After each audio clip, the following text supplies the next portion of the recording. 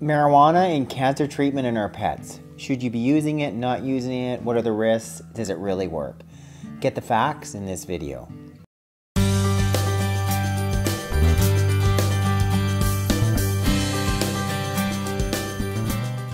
Hello you guys, welcome back to my channel. For those of you who are new, welcome. If you've yet to do so, I'd love for you to click up there to subscribe.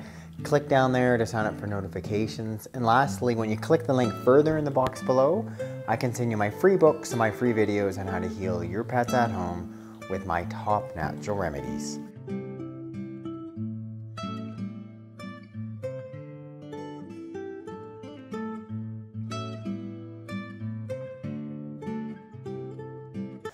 Currently, there's a huge interest in using medical marijuana, in particular for cancer in our dogs and cats. In part, this comes with some of the types of cancers that are very difficult to treat. Many of the cancers our animals get, such as lymphosarcoma in our dogs, are not curative by chemotherapy. So we're sort of left with, what are some of the alternative options? Likely you've heard of all these potential benefits, and likely you have a pile of questions, and rightly so. So you're sort of left with, like, do I use it? Do I not use it? Is it safe to use in my dogs and cats? Potentially could it harm them, or can it really benefit them? And I'm hoping just to set the record straight, ease your mind, and maybe give you a little bit of guidance. So if little Thule here were to have cancer, there's a few alternative things I would consider using. And at the very sort of top of the list would be medical marijuana.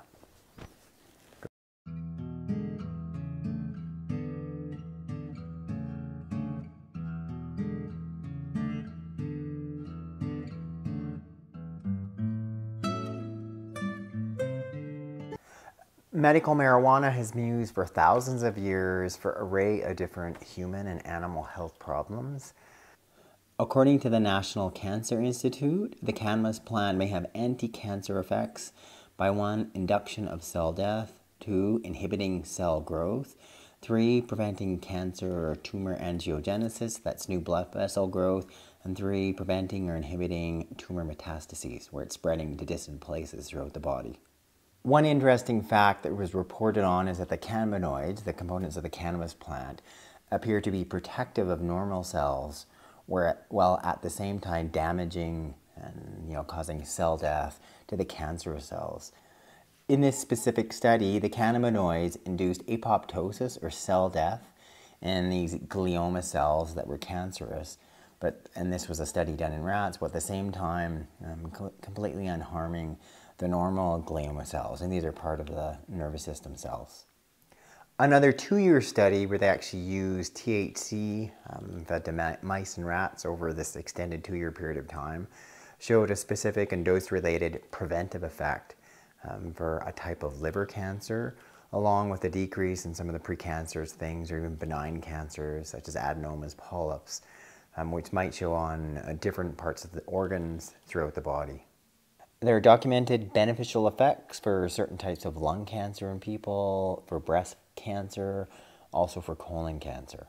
There are also documented anti-inflammatory benefits, and in the report they go on to talk about certain types of cancers such as colon cancer, which are linked to chronic inflammation going on in the colon. So if you can decrease that inflammation, decrease the likelihood of that cancer starting in the first place.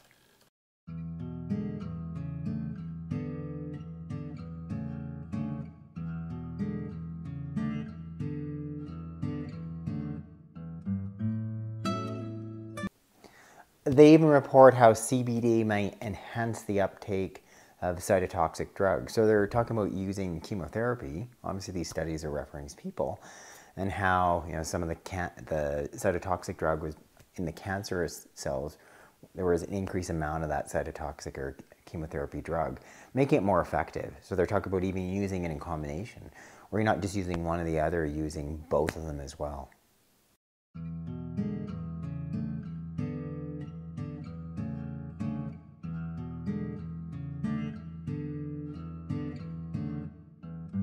So in general, from all my research, I'm seeing that it appears that the part of the cannabis plant that is going to be most beneficial would be the THC, Secondly, the CBD, and then some of the other ingredients within the plant itself. So ideally, if you're going to be treating your dog or cat, you're going to be using a whole plant extract. So this is a real good example of one that I would consider using if it's my own dog and little Tula's got cancer. It's 4:1, so it's 75% CBD, 25% THC. So in general, if we're looking at the cancers, we want to have, at least a portion, minimum 10% of that, preferably the solution, to have THC. Seems to be the tinctures are the ones that seem to be most effective, the ones that seem to be most beneficial and easiest to give to our dogs and cats. So if I were to dose little Tula here, this thing is 300 milligrams of CBD and it's 75 milligrams of THC. I would be using the measured dose of 1 milligram of CBD per 10 pounds of body weight. So she would get 2 milligrams of CBD. So it means 1 ml, and I'll show you it. 1 ml, which is 1 full dropper full. I think you guys can see the dropper full there. So that's 1 ml. That contains 10 milligrams of CBD. We're looking at a CBD dose of 1 milligram per 10 pounds of body weight daily. Tula weighs 20 pounds. She would be getting 2 milligrams. So that would take you to, so there. That would be 0.1 mil, so 0.2 mils total a day. So that would be her dose right there.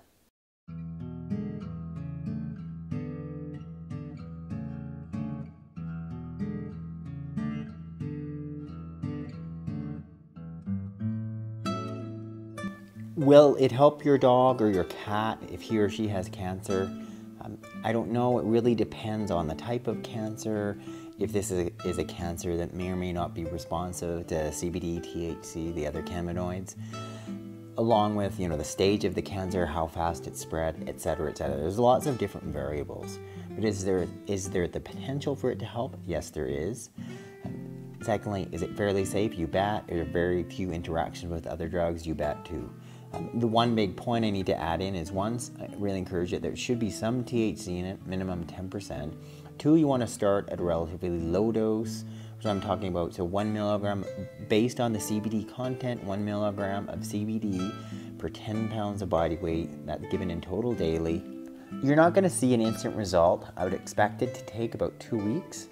Doing at that measured dose, but within that period of time, if there's going to be a positive benefit, that's what you would see. You may see that your dog or cat has a bit more energy. You may see that their appetite is increased. Thank you guys so much for watching this edition of Veterinary Secrets.